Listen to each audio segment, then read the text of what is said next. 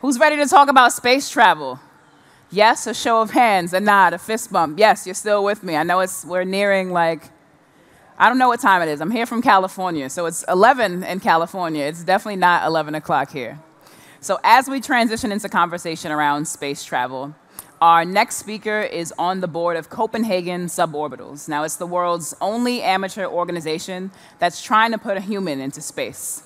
Now, he's here tonight to talk to us about why it's important to develop cheap access to space and exactly how we may be able to do that using off-the-shelf components. So please join me in welcoming, I hope you're as excited as I am, Mr. Mads Wilson.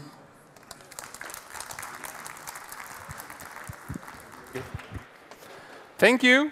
Hi, my name is Mads, and I am a part of an organization called Copenhagen Suborbitals.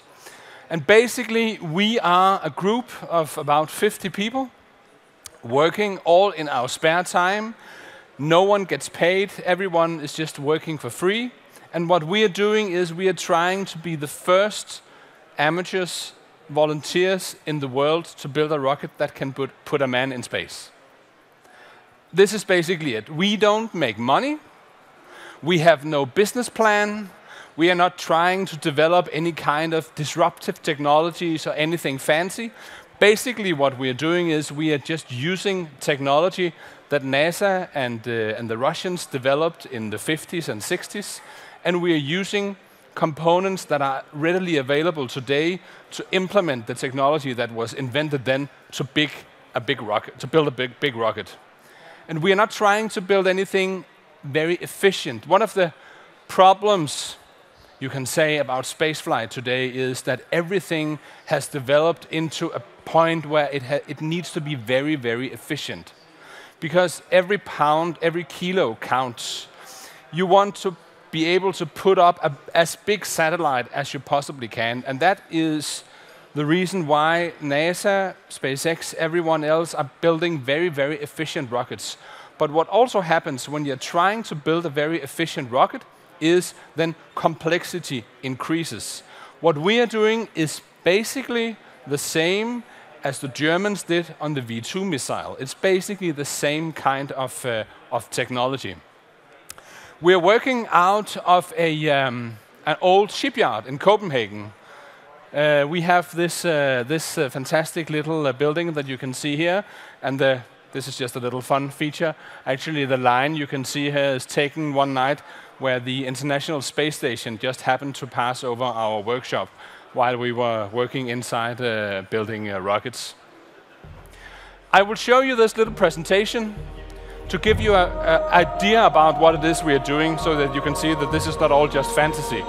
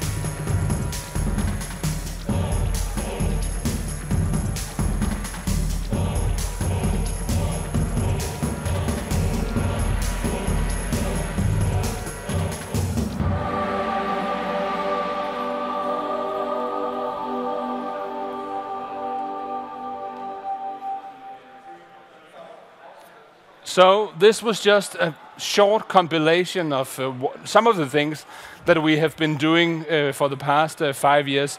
And as you can see, we do everything ourselves, everything from welding the rockets to building the launch platform to actually sewing our own parachutes.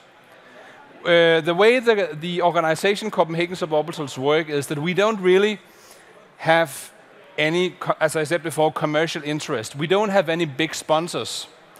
We are entirely crowdfunded, so we have support members from all over the world who pays us a small amount each month, everything from $5 to $50.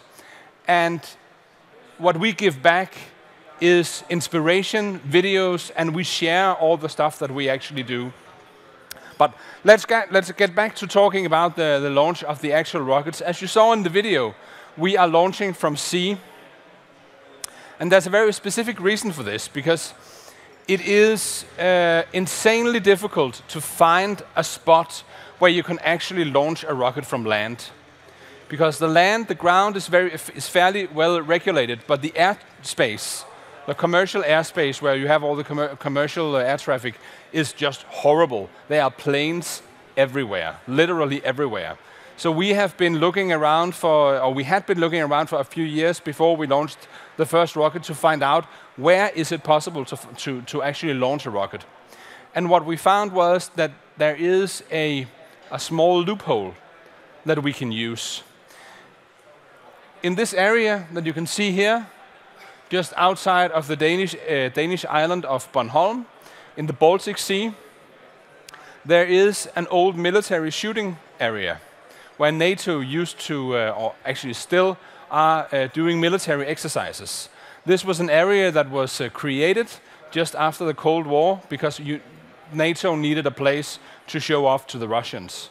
So that area has been marked on the map ever since, and it is a military shooting area. Also, it is in international waters, so we have as much right to be there as everyone else. And the last thing that is very important is that it has, on the map, also drawn in a corridor with unlimited height, which means that you can actually fire a rocket and you can actually call air traffic control, the civilian air traffic control up in Malmö, and say, on Thursday at 1300 hours, there will be a shot to unlimited height in ESD 139. That is the designation of the area. And they will just say, yes, sir, we will redirect plane traffic. So what they do is they redirect all the commercial air traffic that comes into Scandinavia, which is a lot. They redirect that for the period while we are firing our rocket. Of course, in real life, it is a little more complicated than that, because we are not just sailing over there and firing what could be seen on the Russian radars as a ballistic missile. We don't do that. What we do is actually we follow a very delicate process where we communicate everything through diplomatic channels so that we are sure that all the countries around the Baltic Sea actually get the notification. And we call air traffic control in Malmö several months ahead. And we coordinate with them and ask them when would be the best time for you guys if we were to test a rocket. We actually have a rocket launch in a month or so, a couple of weeks to a month, and we will live stream everything. So you are more than welcome to follow us. When you are doing sea launches, there's a lot of logistical problems involved because. As I said before, we would actually prefer to launch rockets on land because it's so much easier. First of all, if you test and fire and launch on land, the Earth is not moving beneath you. One of the biggest challenges we actually have on our self-sailing platform, that we, by the way, also build ourselves, is that the platform is actually moving. It is moving in the waves, but it's also moving position all the time, which can actually affect the guidance systems on the rocket. Also, we need to be able to control the rocket, because obviously you cannot stand right next to a rocket of this size once it fires. We actually need to be several kilometers away. And to do that, we have, as I briefly showed on the frame before, we have our mission control ship. called Vostok, which is an old German rescue vessel that we bought a few years ago and rebuilt. The second problem is what we call PACs, or personnel transfers, because there can only be a few people on the platform at any given point, and several people need to be in several places during the entire mission. So we use these small rescue boats to transfer people back and forth from the platform to the mission control to some of the support ships. And this is actually a very, very complicated logistical maneuver to get all these people back and forth. One thing that you don't really think about when you start an organization that has the purpose of sending a man into space is that everyone needs to be trained at sea. Everyone needs to have an education, the basic education as a seaman, and everyone needs to train this every year, because you need to be able to feel comfortable in a small boat in fairly high waves. So this is just one of the complexities that we have experienced. Also, normally when you see, for example, when you see SpaceX or NASA, they have a huge control room with computers and people sitting comfortably in their chairs, drinking coffee and pressing buttons. We don't really work that way, because everything we have, all our mission control, is actually aboard the ship. So every time we do this, we have to improvise a little bit. This is just the top of the iceberg. You can see down below, we have 5 or 6 guys sitting with computers, servers, wires everywhere, all built into this old rescue boat. And then we have a directional antenna that is pointing towards the platform.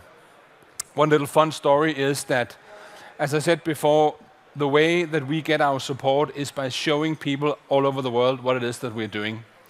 So when we launched our first rocket, we had the need, or we felt the need, to be able to live stream this.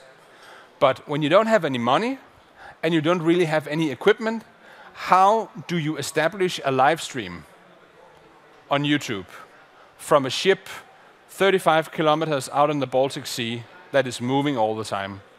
And by the way, it is not just from one ship, it is actually from 2 different ships. So the way we did that was actually we used some old network equipment, some old parabolic discs, and we actually built our own wireless link, our own Wi-Fi, very, very high density beams of Wi-Fi link. And then on the island of Bornholm, ashore, on an old grain silo, we have a huge disk, and that disk is tracking the ship out to sea all the time. And on top of the ship, all the way up, is a small antenna that is also tracking the island all the time, so that when the ship is rotating, the antenna is actually moving. And that way, it is actually possible for us to establish a 50 megabit internet connection from a moving ship in the middle of the Baltic Sea. And that's why, or that's how we do our live streaming. Then we also have all sorts of homemade video mixers and stuff, but that is can be a topic of another time, because there's so many interesting details in this. In the video before, you saw one of the first frames was the CPEU4, which is the biggest rocket we have built to date.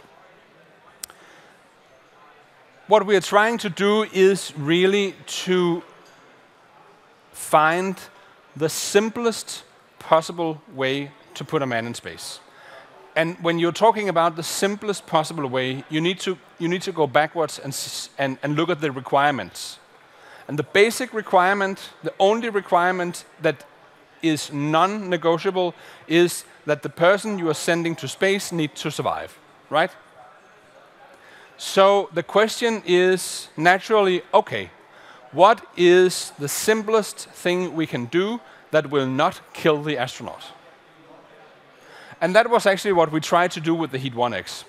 In the CPEU4, we started with a capsule where the astronaut was standing up like this. A little later in the presentation, I will show you why that is a very, very, very, very bad idea. We actually, in that mission, killed the astronaut twice. We killed him on the way up, we killed him on separation, and we killed him again when he hit the water. That was a very bad idea. But it was an interesting, interesting experiment, and this is what our project is all about. If you don't know, you try, and you fail. It's okay to fail as long as you learn from it. Another thing we learned from the Heat 1X was that a passive, stable rocket is simply not good enough. If any of you don't know, I can briefly explain. A passive, stable rocket means basically that you have a rocket that works the same way as when you're throwing a dart. You have some aerodynamic fins on the rocket, and when the rocket is moving up, then the airstream on the fins will make the rocket go straight. That works if your rocket is accelerating very fast, or if your rocket is insanely straight, or if your platform is very straight. We had a rocket that was shaped a little bit like a banana, really. Maybe just only 5 millimeters, but still. And we were launching that from a moving platform. And it was not going very fast. So what happened was the rocket went up about 2 kilometers, and then it went 8 kilometers sideways. So when we were standing on the ship, cheering, we actually saw the rocket coming towards us and flying over our heads.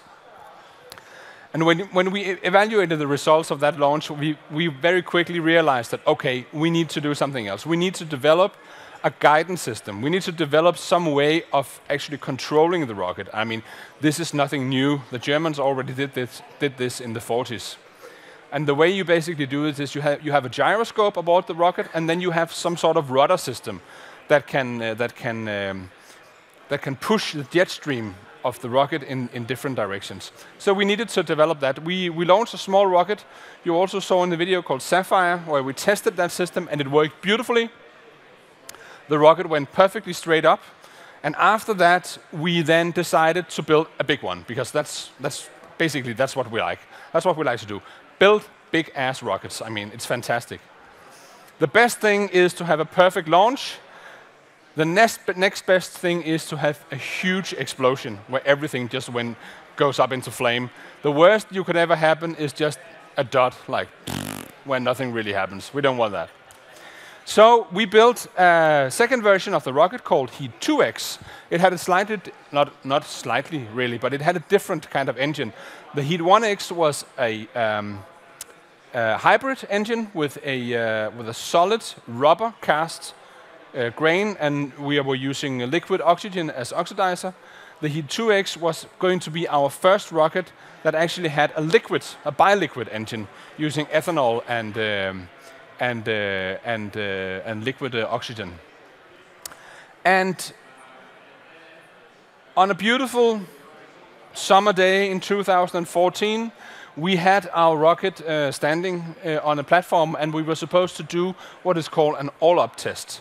I have taken this picture in the presentation to show you. You can see if you look at this looks very spacey, right? It looks very like something when you see one of NASA's probes or something. Actually, what you're looking at on this picture is the inside. These are the main valves for the engine. These space thingies here, they are actually ordinary rescue blankets wrapped around the same kind of fabric you would use to make little ballerina girls for little ballerina skirts for girls, because that turns out to be a very, very efficient insulation material, where you can actually make a sandwich layer to prevent the wires from getting frozen by the liquid oxygen. The black wires you can see here, they are actually the right side brake cable of a Fiat Ducato. It just happened that that component fitted our purpose beautifully, and it was used to make the two main valves go straight, to make them open at the same time. So we had this beautiful day. You can see with the windmills and everything. The rocket was fully fueled, venting liquid oxygen, ready for pressurization, and we were ready to do our all-up test. This was the big rocket. It was going to go into space with active guidance. It was going to be fired to Mach 3, producing about 5 kilonewtons of, 5 tons of thrust. And then this happened.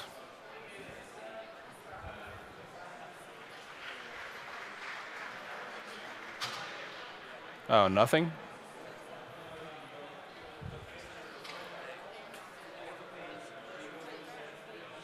Yeah.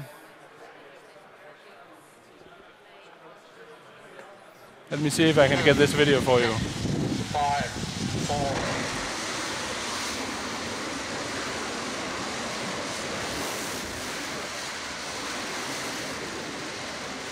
What you see here is what we call pre-stage. When you ignite a rocket engine, you need to ignite it in something called pre-stage first, where you put in a little bit of fuel in the main chamber before you open the valves and go full throttle. And this is to prevent the engine from exploding. Here you can see that was full throttle, and about a second after, remember this is high-speed video, the inner wall of the engine actually collapsed, and 600 liters of ethanol came out in 2 seconds, created a big fire that was being fed by the 600 kilos of oxygen that was just oozing out into the engine very slowly. So everything burned. What you see here is the cable ties holding down the GoPro 1 meter from the rocket. They actually melted and made the GoPro fall down into the flame pit, which was the only reason why this camera actually survived. We got a few new extra cameras from GoPro because of this video, because they were very excited that their product actually was good enough to survive the inferno of a rocket engine. You can see it was in pretty bad shape. The camera didn't really survive, but we actually managed to get out the SD card to get out the video. So, if we just let's go back to talk about the astronaut and what is actually needed to make the astronaut survive. You can see here, this is a top-down picture of our first capsule where the astronaut was standing up. The reason why this is bad has something to do with the blood in your body. When you exert the human body to G-forces, you can do this in different directions, and in some directions the body is extremely tolerant. In other directions you will die instantaneously. And it turns out the worst thing that you can possibly do is to be standing up and be accelerated that way. No, actually it would be slightly worse if you were standing on your head, but that's kind of besides the point. Standing up is very bad and being accelerated this way. And this is because when you do that, all the blood in your body will go down. It will simply just go down into your feet. This is also why fighter pilots have pressure suits on their legs to prevent the blood going down into their legs. The best thing that you can do, and this is actually why NASA and the Russians have been using different variants of the Apolloid capsule. The best thing you can do is to be lying on your back in the turtle position with your arms and legs either stretched out or even better curled up like this on your back. Because then when you are pushed this way, all the blood from your extremities, your arms and legs, will be pushed down into your torso around the heart. And the human body can actually take up to at least 20 Gs for several minutes when you are in this position. You could also be lying on your belly, but I think that would be fairly uncomfortable. So standing up is a no-go, a definite no-go. The next best thing that you can actually survive for quite some time is if you do this and sit in a cannonball position. And this is why we are right now working on a capsule that will be 2 meters tall and 1 meter in diameter, where the astronaut will be sitting in the cannonball position. Here is a video from the pilot's point of view in the Heat 1X rocket, in the first rocket we sent up. And you can see how we killed him. It would actually be like sitting on a jackhammer. The G-meters on the test dummy we had in the rocket showed that most of the bones in his body was broken once he got down. His spine was broken by the oscillation, and the rest of the bones were broken when he hit the water. But it was a hell of a flight, though. You can see here we have separation. The little white thing you can see coming out is actually small pellets of styrofoam. We added styrofoam inside the capsule so that we were sure that it wouldn't sink if something went wrong. And you can see the second problem we had here was that the parachute didn't really work. So the capsule hit the water from about 3 kilometers without a functioning parachute. And we have it in our museum at the workshop, and it is in pretty rough shape. But even if the parachute had worked, this is something in the order of the experience that our astronaut will have also on this successful mission. It will not be a pleasant flight.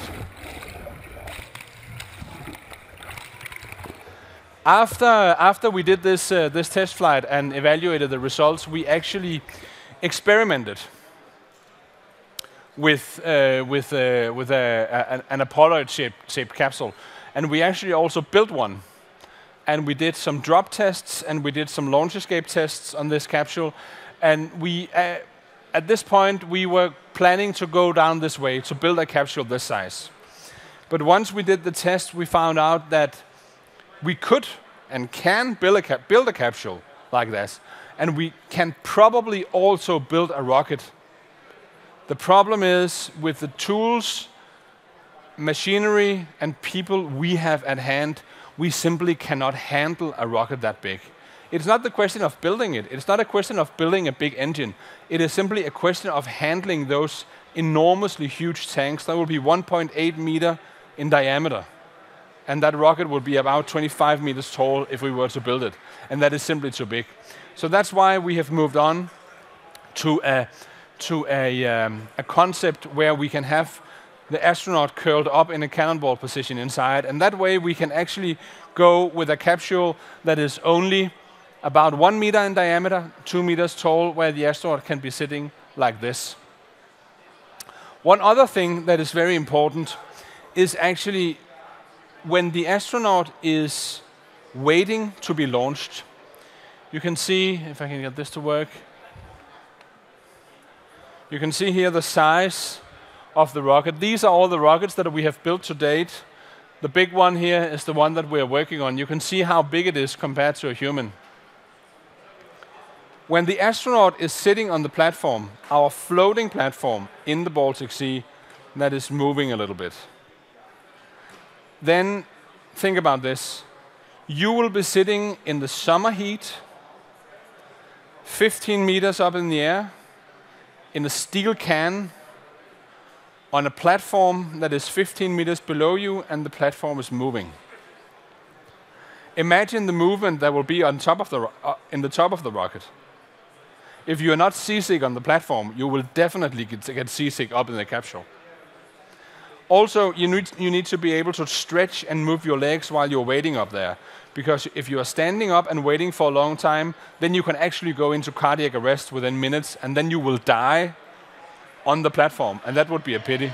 So we are working on a seat where it's actually possible for the astronaut to move his legs so that he or she can sit up there and waiting, while the rest of us are running around and desperately trying to connect wires and find out what problems we need to solve in the last minute to get the rocket flying. And then, once he or she have waited, the rocket will fire. And the mission is actually quite simple. What we are planning to do is what we call a suborbital mission, which means that we are not going into orbit around the Earth. We're just flying up, passing the Kármán line, which is the official boundary to space, 100 kilometers up. Then we will separate the capsule and the booster. The booster will fall down, and the capsule will also fall down and land in the ocean, and we will rescue the astronaut, hopefully. That's the mission. It all takes 15 minutes, approximately. Going up there, being accelerated for the first part of the mission to 3.5 times the speed of sound in 90 seconds, pushing about 4 or 5 Gs. That is actually the comfortable part of the ride. That's the easy part, because that's the part where we can actually control the rocket. That's the part where we are in full control. We know everything. We can align everything. We know where the rocket is going. Once we have main engine cut off at about 90 seconds, it will be in an altitude of approximately 50 kilometers.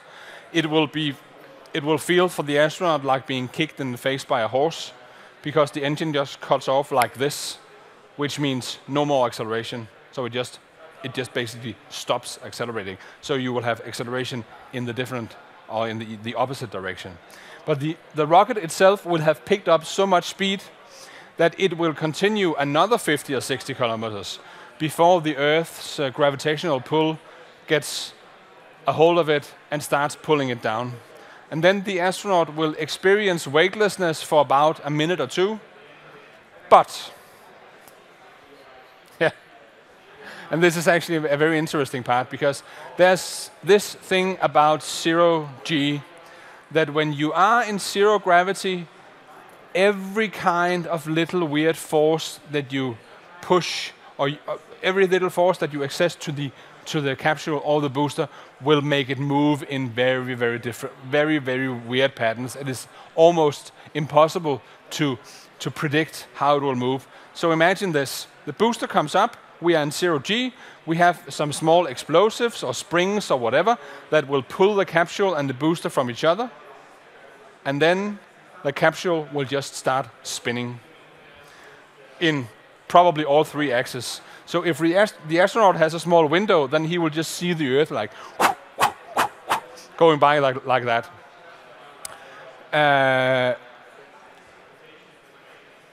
Then the next problem comes, because the astronaut needs to go into the atmosphere with a heat shield facing down, because all the potential energy that we have put into the capsule, all the potential energy we have used to, all the kinetic energy we have used to lift the capsule to 100 kilometers, that energy needs to go somewhere. We need to break the capsule down and to have it standing still or lying still in the water on the Earth. And there are only 2 ways the energy can go: heat in the heat shield, or as air resistance, which is basically also heat in a parachute. The problem is, at the altitude we are at 100 kilometers, there's no air. So we don't really have any way to align the capsule. So we need to work out some sort of reaction control system, something where some system that we can use with a gyro to actually align the capsule so that it will come down, facing the right way down. Once we hit the atmosphere, where there is some air in about 50, 60, 70 kilometers, then we can shoot out what is called a balloon, which is actually a small parachute thingy that will create a little bit of drag to make sure that the capsule is facing down. When the astronaut is looking out his window, he will then see these bluish and orange flames licking up the side of the capsule, which is actually partly the heat shield being burned away and partly ionized gas. Simply gas, air that is so hot only due to the friction of the capsule coming down into the atmosphere. Going down from a suborbital mission is actually worse than going down from an orbital mission. We are talking 8 to 10 Gs or something. This is not going to be pleasant at all. And then the worst part comes. Because as I said before, going up there is actually easy. Coming down again is also easy.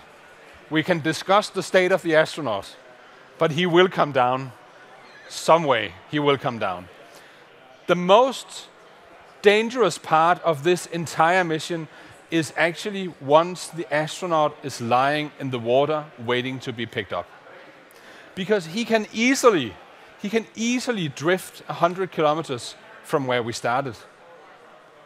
if the capsule hits a jet stream on its way down, or if it hits heavy winds when it's falling down in the parachute, it can easily go a long way from the launch point. And remember, we are out to sea. Of course, we can fly with a plane to try to locate this 2 by 1 meter object in the water, which is almost impossible. But once we have located it, obviously we will have GPS beacons and stuff like that. But once we have located it, we need to get there. We need to get there with the rescue boats. And if the capsule has landed 20 or 30 kilometers away, it takes time to get there. So this is actually the most dangerous part of the entire mission. And this is where we have the highest probability of death of the astronaut, is when everything is over. So you can't even say, oh, damn, now I'm landed in the water, everything went well, I'm not dead, I haven't broken anything, because that is actually the most dangerous part of the entire mission. You can see here we have our concept artists have made an illustration on how it will look when we launch the Speaker rocket from our self-sailing platform. I very much look forward to this day. Of course, we will also have to recover the booster. The booster, the rocket itself, will also go down in a parachute. We are not going to reuse it in any way. We just need to have it come down in a controlled way so we don't hit anything. One of the things that we have been discussing a lot with the authorities is the question about what will actually happen if we hit something. And no one can really answer us. The only thing they really can say is, if you go outside the area and you don't hit anything on your way down, nothing will probably happen. If you hit something, something will probably happen, but nobody can really tell us what will happen, because this is not very well regulated, actually, what we're doing. You can see this is an example of the Heat 1X capsule lying in the water. It's a fairly big object. I mean, I could fit inside it. But when it's lying out there in the water, it is almost impossible to see. If there's just one leak in the capsule and it gets filled with water, then you will drown in seconds.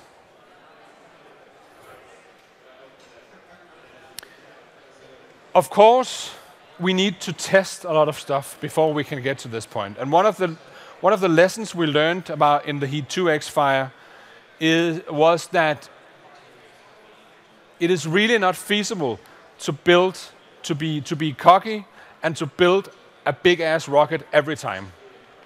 Because then you put in 2 years of work in a big rocket that fails, and then you need to go back and put 2 more years into another rocket that also fails. So one thing we realized and learned from this is that a lot of the systems, a lot of the very difficult systems that we need to develop and we need to have all in place is actually exactly the same if we are testing them on a small rocket or a big rocket. The guidance system, for example, the telemetry system, the gyros, all the control, everything that has to do with controlling the rocket, the parachute release mechanisms, all that is exactly the same on a big rocket and a small rocket. The computers we use for this is actually based on the Arduino platform. The guidance system on the rocket is running on an 80 megahertz Arduino. And that is about 10 times as fast as it needed to be. You could actually run the guidance system on an Arduino Uno if you wanted to, because it doesn't need to react more than 20 or 30 times a second, and it can easily run that algorithm. We have developed our own version of the Arduino framework based on the Atmel CPUs, and we use a standard computer on all our subsystems. And to test all this, to test the guidance system, to test all our subsystems, we have developed a rocket class called Nexø, which is more or less the rocket world's equivalent of IKEA. You can see here, this is actually all the parts needed to build that rocket. Everything is drawn in 3D. Everything can just be sent to a workshop that can do laser cutting. And then a week later, we can get all the parts we need. Then it needs some milling and some manual handling. But we have actually tried this. And from this kit, we can put together the airframe for a Nexø class rocket in 1 week. And the material cost is around 5,000 pounds, roughly. What is that? That is 6,000 or 7,000 euros or something, in that order. That is the raw material cost for a rocket. The electronics is maybe a couple of thousand euros. The most expensive part is the engine, because we have worked a lot to test and develop the engine, but the engine is also a component that we can just basically pull out of our ass now. We have made it so many times that we have a standard engine that we can use. So the Nexø rocket will be the test bed for all the future flights, and it's actually quite simple. As you can see, we have the engine part down here. The engine of the Nexø rocket is a small engine called BPM5. It is about the size of a large thermal bottle. It produces 500 kilos of thrust. It burns alcohol and liquid oxygen, and it's made from plain steel. The rest of the rocket is basically 2 tanks. The avionics section that contains all the radio and all the electronics and batteries. Then we have a parachute compartment, and then we have a nose cone that contains the little balloon. And that's basically it. So the plan right now is to build as many of these Nexø rockets as we need to test all the subsystems before we start testing the really big rocket. We are already working on it. We are working on the engine for the big rocket. That will be a big ass engine. It will produce 10 tons of thrust, and it will burn around 3 tons of propellant in 90 seconds. 3 tons of propellant. That is 1.5 ton of alcohol in 90 seconds. You can see here's the Nexø rocket in the workshop just a few days ago, and we are making it ready for a flight. Next month we will fly this rocket. As I said before, we have also developed an engine specifically for this. This is a still photo of one of the first tests we did on the BPM5 engine. Again, we have looked over NASA's shoulders, and we have been looking at some of the stuff that they did in the 50s and 60s. The BPM5 engine is actually a reverse-engineered version of an engine called LR101 that was built by Rocketdyne for the Atlas ballistic missile. I don't know if any of you have ever seen that, but when you see the Atlas missile launching, you can look it up on YouTube. There are two small jet streams coming out the side of the rocket. It looks very strange. That is actually small guidance rockets that are used to control the motion. And that is the LR101. And we have reversed engineered that engine and made it a lot more simple. And that has become our BPM5 engine, which has proven to be extremely reliable. The first engine that we ever built had huge problems with the tolerances. And we literally put it together using a hammer and an anvil, old blacksmith style. And that particular engine has been fired over 30 times, and it's still working. You can see here on this video one of the tests we did.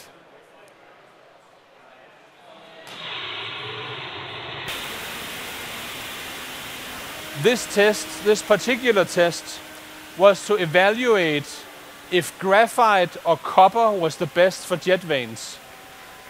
Graphite won, as you can see here. The reason why the flame is green is actually because the copper burned. It didn't just melt, it actually burned in the engine. That engine is 2600 degrees hot on the inside. So it got so hot that it actually burned away the copper. So now we are using graphite for jet vanes. The next emission will also be quite simple. As I said before, the only thing we need to do, the only thing we need to test is to repeat this pattern, because this is similar, even though we are only getting up to about 10 or 12 kilometers. But this is actually comparable to the final mission that we will be doing. So we are just going to repeat this mission again and again and again until all the subsystems, all the computers, everything works as expected, and then we will start implementing them on the big rocket. One area where we haven't had much luck is parachutes.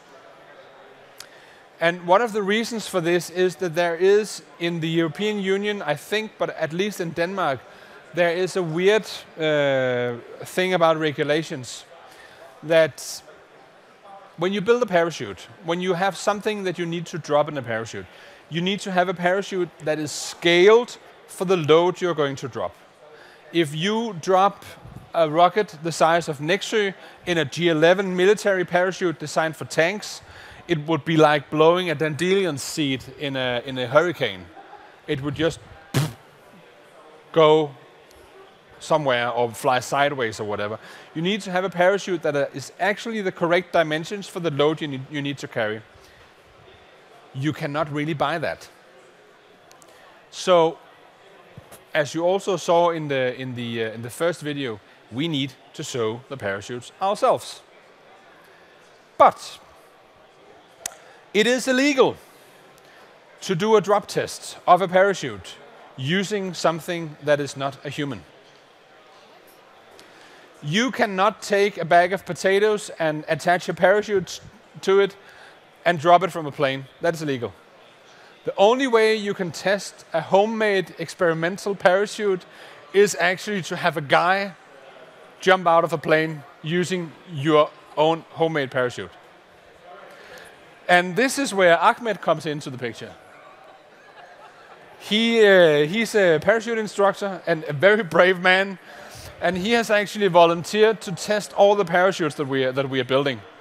So what he does this every summer. What he does is actually he jumps out of the plane with 3 parachutes: our test parachute, his own main parachute, and his backup parachute. So he jumps out of the plane and then he flies in our parachute for a couple of minutes. He releases that and then he comes down to the earth in his own parachute, which means that we afterwards need to take a car and drive out in some cornfield somewhere in the middle of nowhere to pick up that parachute that has landed in a tree or something. But this is actually, you can fly a rocket, you can build a huge rocket and fire it from a platform that you build yourselves, but you cannot test a homemade parachute unless you are testing it on a human.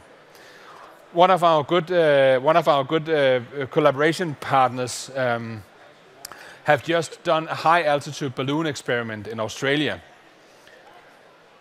and he said that it was actually easier to get a permit to put a human in a high altitude balloon than it was to put a rat in the high altitude balloon. It makes sense when you think about it, because it has something to do with consent.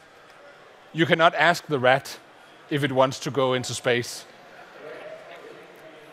But a human can give consent, and you can have witnesses that will tell you that you are not insane. And this is also why we can actually do this without any problems, because if you are not mentally ill, I guess you have to be a little mentally ill to do this, don't you? But if you are not in a medical way mentally ill, then you can actually give consent and be flown into space on the rocket that we built. But yeah, this parachute stuff is a fun story.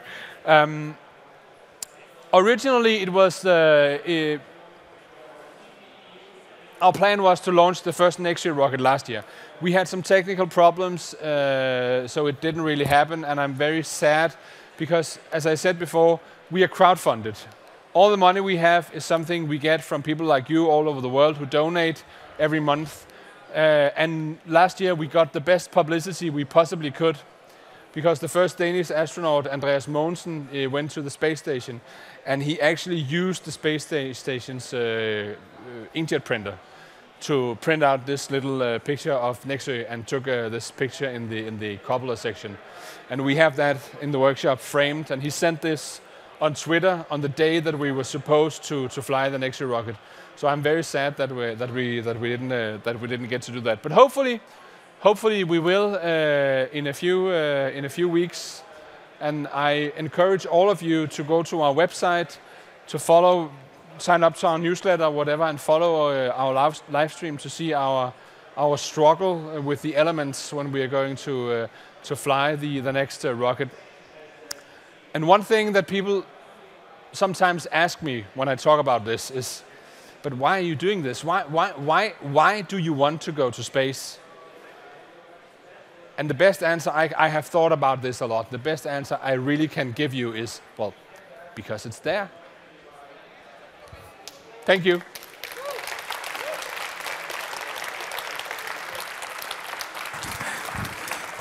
Thank you so much, Mads. It does take a special kind of crazy to yeah, I love it all. Yeah, One more round of applause I can see you're for Mads, keeping your please. distance there. Oh no, I'm a skydiver, so when you put the parachute guy up, I was like, yes, maybe not like with just yours, perhaps with other parachutes. Unfortunately, we don't have the opportunity to do Q&A on stage. However, please, I'm sure I saw a lot of eyebrows raised and a lot of inquisitive looks. So please make sure you connect with Mads off stage to ask as many questions as you'd like. And what was the site again, Mads, for them to check out? It's www.cupsup.com. Awesome. Please do check it out. And we are coming up on our grand finale experience for you all, so I would advise that you stay really close. We're kicking off at 9 p.m. There's going to be a media performance that you all will take part in if you're seated here. So sit tight, and we are going to close things out on the main stage here tonight in just 5 minutes. Thank you.